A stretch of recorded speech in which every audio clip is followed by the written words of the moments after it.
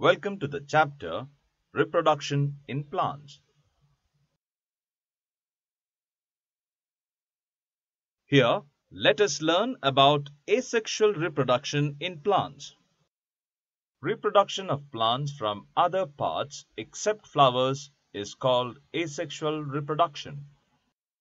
It feels interesting to know that plants can reproduce even in the absence of seeds, that is, without sexual reproduction. Here, the reproduction occurs from the vegetative parts of the plant like roots, stems, and leaves. This process is called reproduction through vegetative propagation. Let us do an activity to know more about this.